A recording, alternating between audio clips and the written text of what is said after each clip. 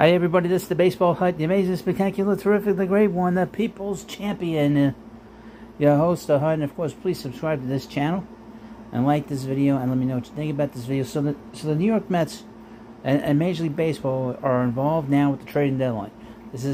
I'm recording this video on Sunday, but this is going to be uploaded in the morning on Monday. Hopefully nothing has changed since this, but we'll talk about WILLSON Contreras, and J.D. Martinez in particular. The Mets don't want to give up a prospect for a rental player, even Christian Vasquez.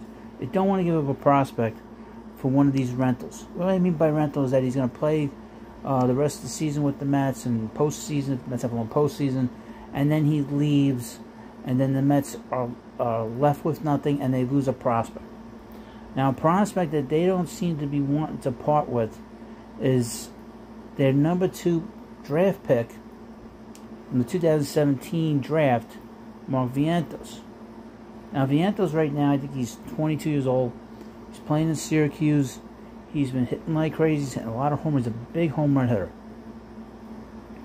The Mets look at him, if he stays with the Mets, as a future DH/left fielder. He was always ahead of the curve in terms of the draft. He was the youngest player in the 2017 draft.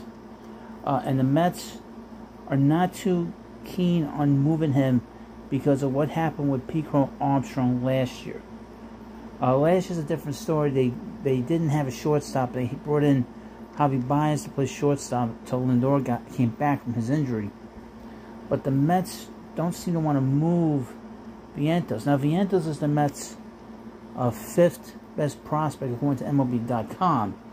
And he was in the futures game. He's not on the level of Brett Beatty, nor is he on the level of Francisco Alvarez. But the Mets don't want to move him.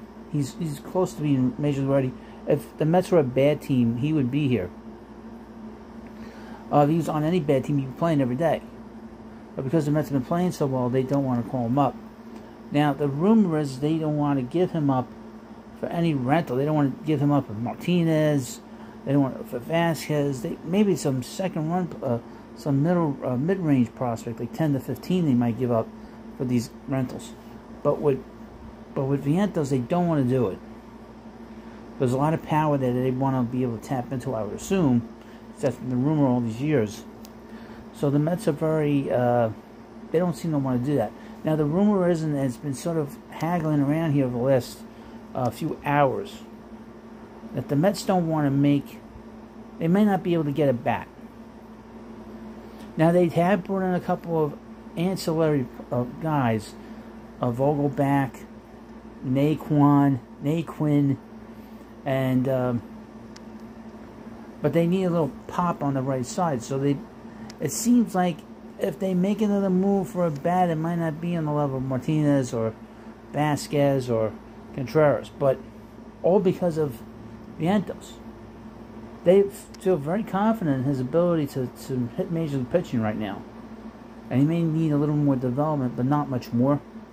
So I just want to let people know this as we get close to the deadline. The deadline is now Tuesday. This is Monday as this video is going to go up. So we're getting awfully close to the end here. So we will find out if the Mets blink or they don't blink. Or the Cubs blink or the Red Sox blink. I do know one thing, a couple things. Dom Smith's going to get moved. With all these new lefties and lefty bats, Dom's going to get moved. And don't be surprised if J.D. Davis gets moved if they decide to call Vientos. Or if they bring in a right-handed bat. So, thank you for watching this video. Please subscribe to the Baseball Hut. Thank you for watching, and I'll see you later.